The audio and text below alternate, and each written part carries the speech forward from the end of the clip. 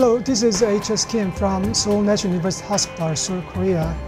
I'm glad to present our first DEB in the world called SeQuent Please.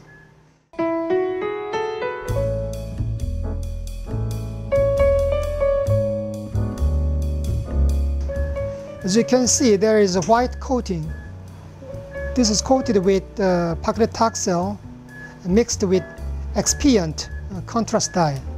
That's why it is white. It is very essential to avoid touching this lesion because this drug is very hydrolyzable. So if you touch this lesion with wet hand or if you immerse this segment into the water, the drug will be gone. So it is very important to keep away this lesion.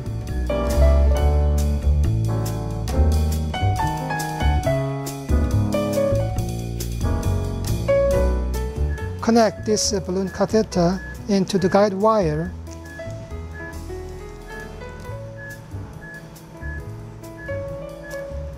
Without touching the drug coated on the balloon surface.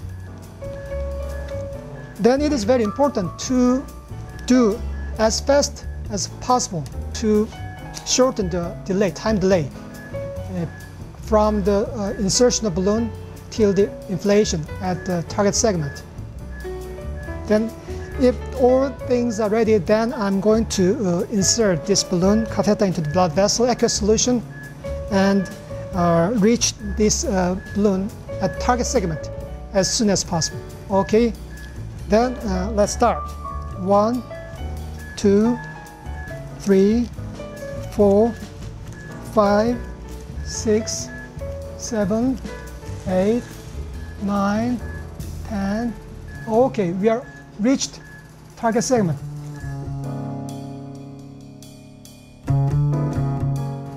Inflation. The inflation time of DEB would be more than 30 seconds.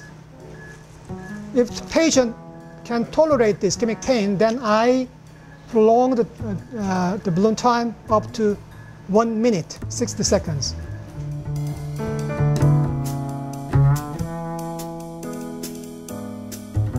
Please see this. This is the balloon catheter after drug delivery. Okay, we cannot see any white coated drug on the balloon surface, suggesting this drug coated on the surface of the balloon is very hydrophilic. So there is no remaining drug after inflation and deflation.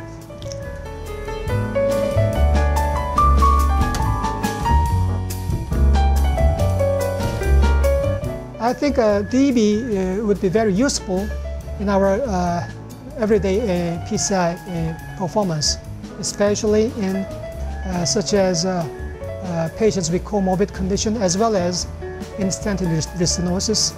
And we are going to test the efficacy of DEB in a specific population such as a bifurcation lesion. So I think the future of DEB is very promising. Thank you for your attention.